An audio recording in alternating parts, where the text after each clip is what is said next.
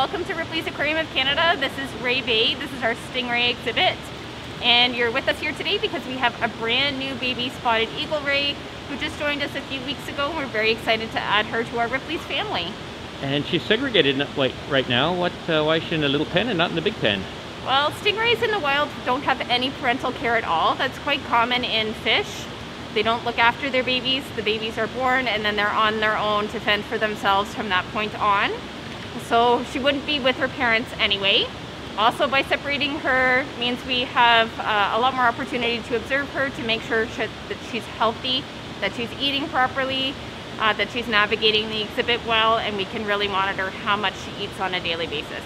She's under 10 pounds now, and she will get as big as some of the other spotted eagle rays that you'll see in this exhibit, which if I had to guess, I would say probably are about 200 pounds.